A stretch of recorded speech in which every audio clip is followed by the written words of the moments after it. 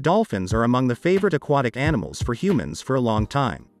It is not surprising. Dolphins are the most peaceful, intelligent, and friendly creatures on the planet. When we talk about dolphins, we always imagine these trained cetaceans creatures with acrobatic tricks.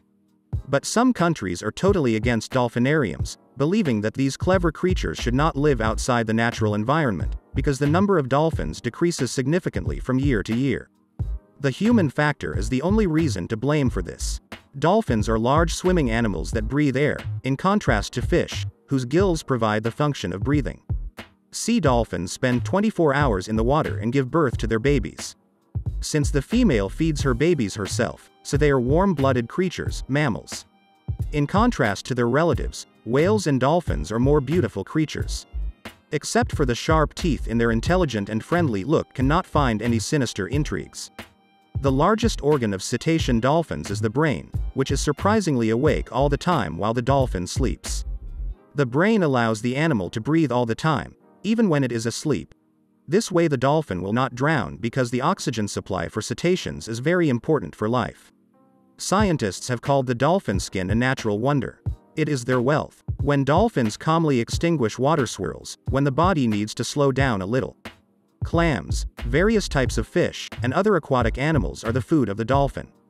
Interestingly, dolphins can eat a lot of fish in a day. Dolphins hunt fish in packs, and each member can eat up to 30 kilograms in a day.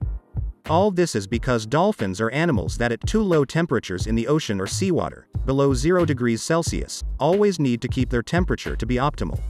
And warm-blooded dolphins are helped in this by a thick subcutaneous fat, constantly replenished at the expense of a huge amount of food. That's why dolphins are always in motion, hunting, and only at night do they allow themselves a little rest.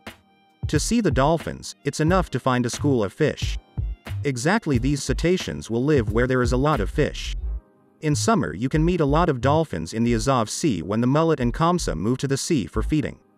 The dolphins also swim close to the Caucasian coast in early autumn, when the fish begin to migrate in herds. Each dolphin lives in peace and harmony with its fellow dolphins and whales, so it behaves accordingly. The sense of help for these animals is well developed uniquely.